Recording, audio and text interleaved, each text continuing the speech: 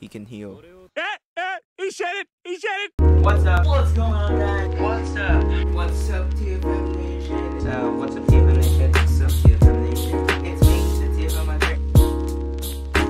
シリウス少佐。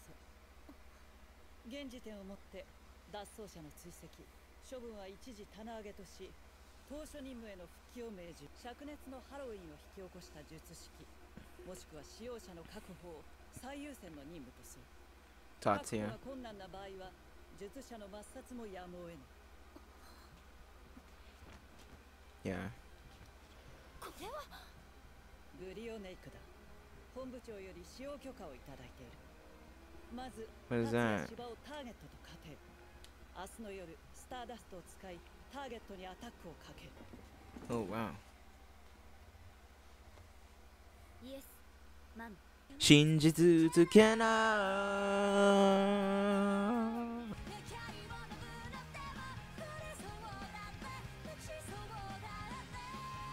包み続けな Yeah, that's the robot, android.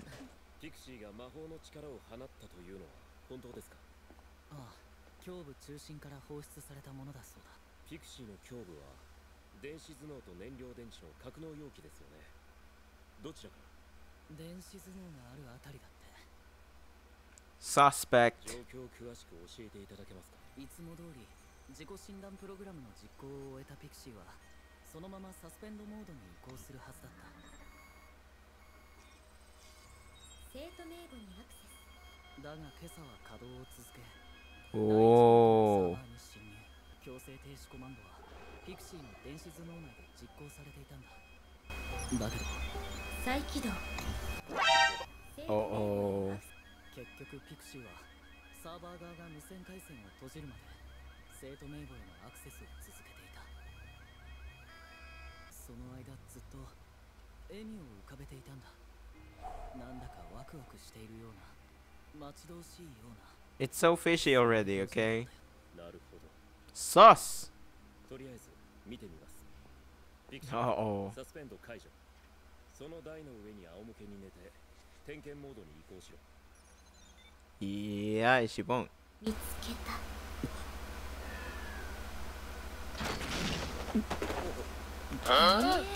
芝君ってロボットにまでモテるんだ。しー。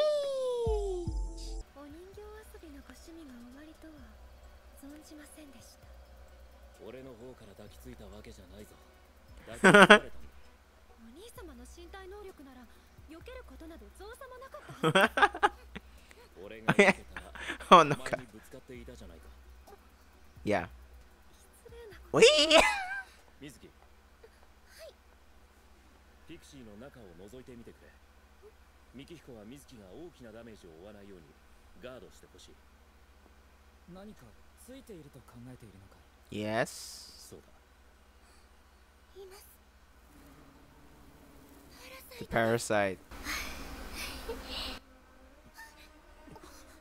What the fuck? このパターンは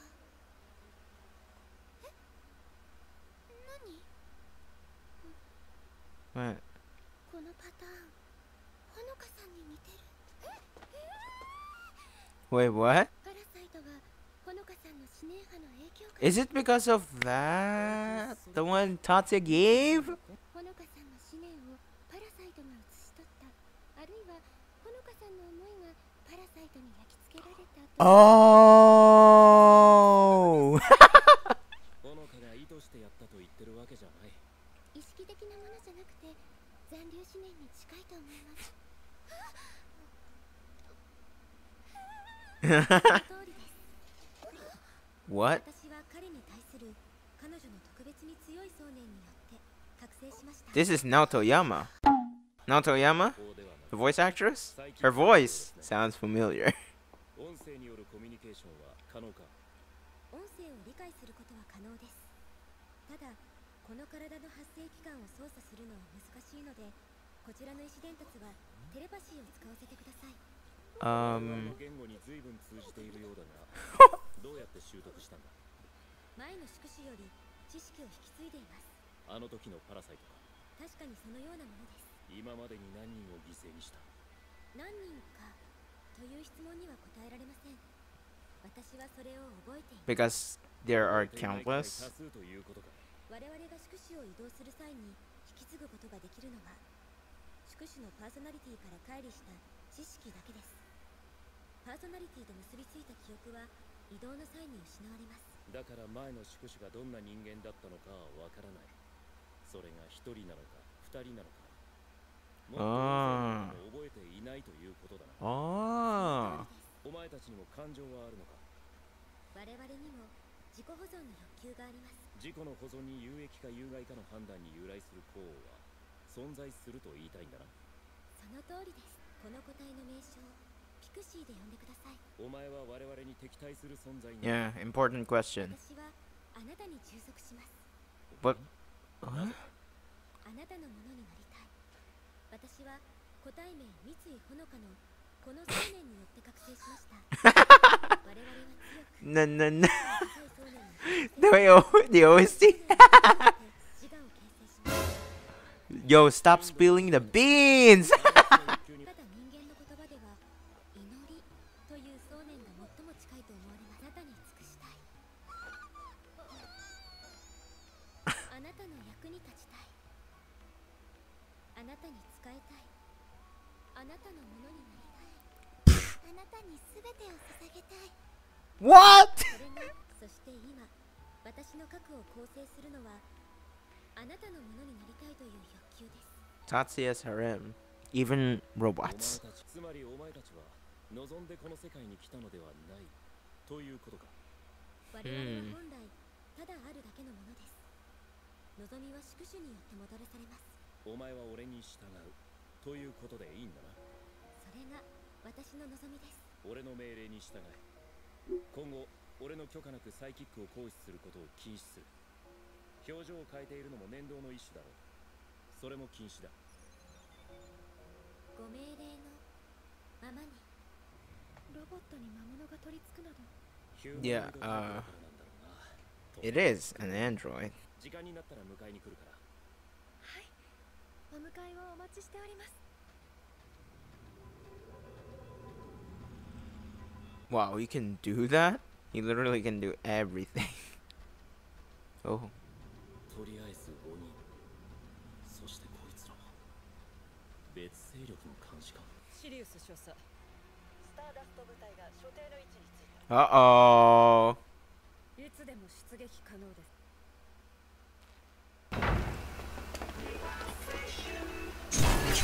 Whoa. He's already prepared.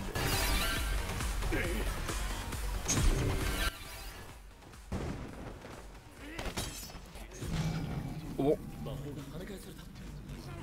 What?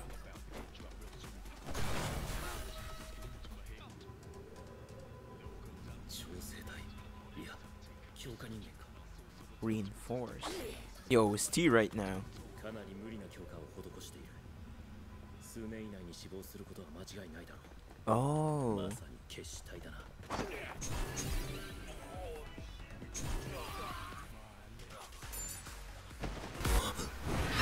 Whoa!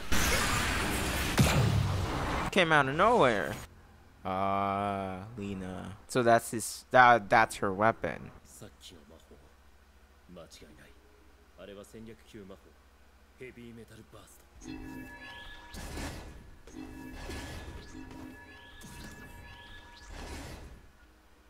ターゲット追跡開始しました。なぜ独断で配置を離れた。ブリオネイクもまさか往来の真ん中で撃つと。中継者を呼び出せ。幻影を解除した。攻撃術式に意識を集中するためか。投降しなさい。あなたがどんな手段で魔法を無効化しているのか知らないけれど、このブリオネイクを無力化することはできないわ。そう。 What do you think? He's stubborn, okay? 間に合わない。 Whoa. What? He lost his arm?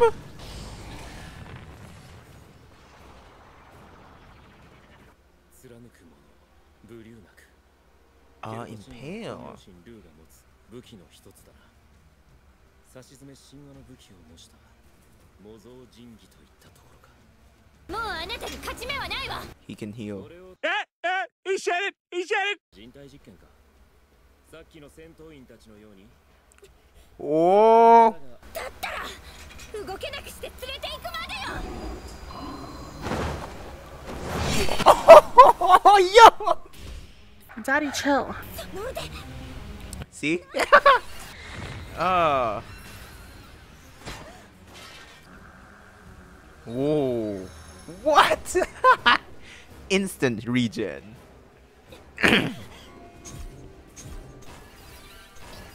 Ooh. Oh. Damn. Tatsuya showing no mercy. 君は軍人としては甘い。いや、 Yeah. 優しすぎる。 Yeah. スターズ総隊長シリウス。君に向いている仕事とは思えない。 Yeah. 葉山さん、夜分遅くにすみません。実は先ほど USNA 軍の小部隊より攻撃を受けました。スターズ総隊長アンジー・シリウスと交戦し、これもバックアップチームを始末し、彼らが記録していたデータはコピーを取ってから消去しました。He's fast. その際、シリウスの傷も治療し、自分と戦闘した痕跡は全て消去してあります。USNA 軍とは別の監視者の気配がありました。その監視は第三課の者たちでありましょう。その部隊は三枝派でしたね。ええ、三枝家当主光一殿が何やら興味を持っている様子です。パラサイトを調査や捕獲しようとしているのでしょう。ひとまず米軍の方を何とかしよう。達也殿がバックアップしたデータをこちらに送ってください。どうかしたのか。いえ、何でもありません。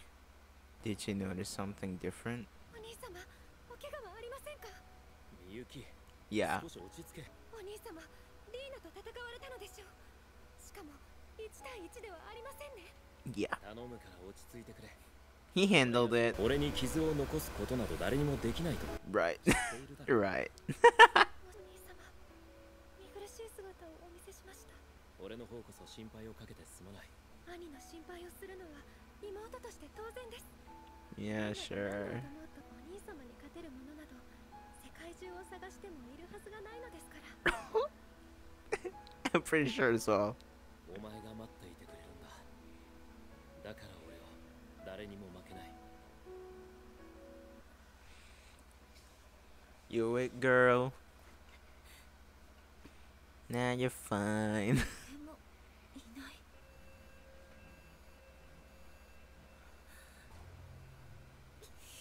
なぜよ。 He healed you. 痛みがない。どういうこと？ He's inhumane. 当該魔法、精神攻撃、とんでもない勘違いをしていた。達也は質量エネルギー変換魔法の術者なんかじゃなくて、精神干渉系統に高い適性を持つ魔法師。イリュージョンマスターコントロールルームに報告しなきゃ。 Oh, Oh. Wow. Wow, that was a very action-packed episode. And we get to know the parasite inside the android, the robot, which is named Pixie. I just forgot the name because her screen time in the last season was so short. Okay, that's why I can't remember. But I still remember her though, like that android or robot. Yeah, so Pixie. So parasites can go to a different host while not remembering anything at all from the hosts that they took control of. The parasite's feelings, or more like core, are connected to Honoka, maybe because of what happened on the Valentine's Day. Wow, exposed Honoka. Feel so bad. Yeah, I think Visitor Arc is way better than the first season, and the animations are still, you know, like top tier. I was not expecting Studio 8-bit to go this far for the Irregular at Magic High School, because Studio Madhouse is already good. Because I know Studio Madhouse is like doing some great animes like the collaboration on Attack Top Destiny, even though like the story was bad, but yeah, it is what it is. The animations were great. And then Overlord, I know that anime and it's really, really good. No Game No Life, that is also really good. So yeah, Madhouse was really good. Studio 8-bit, I don't know much of, but I've watched some of their animes, but I just can't remember what animes they are. Yeah, I'm just surprised Studio 8-bit is not like so lazy in doing this. Like the animations are still good. They're not lazy. Because I know studios that are so lazy when it comes to action, you know? Like they sometimes use still image so that you can, you know. Yeah, that's just so lazy fighting, lazy animations and stuff. So yeah. Anyway, wow, we got to learn some interesting things about this episode as well. Last episode was just pure comedy, but with a little bit of a story there, you know, like Pixie and about the parasite and all that stuff, and also the Colonel. So yeah, that's all for today. Thank you guys so much for watching. If you guys did enjoy my reaction, please drop a like, comment, share, and subscribe. Turn the post notification bell on so that you don't miss out any of my future videos which uploads on the channel. And with that being said, we're now done with the set of 2 episodes of the Irregular Magic High School Visitor Arc. So yeah, thank you guys so much for watching. I'll catch you guys on the next one. Peace out.